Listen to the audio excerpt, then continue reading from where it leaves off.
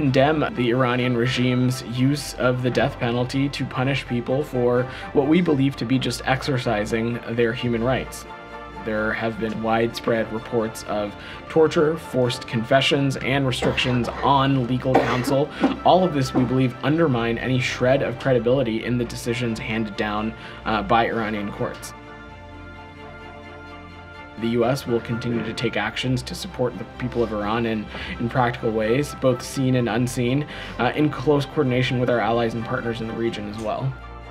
When it comes to holding the Iranian regime accountable for its malign activities, including its repression of its own people, we will not hesitate to take action.